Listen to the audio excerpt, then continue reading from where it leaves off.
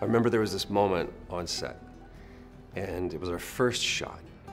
And I'm sitting there, it's cold, and I'm in the middle of this massive production in this beautiful location. And I just kind of chuckled to myself. And the person that was standing next to me said, "What's so funny?" And I said, if you could go back 10 years to the person that walked into the audition, I never would have believed it.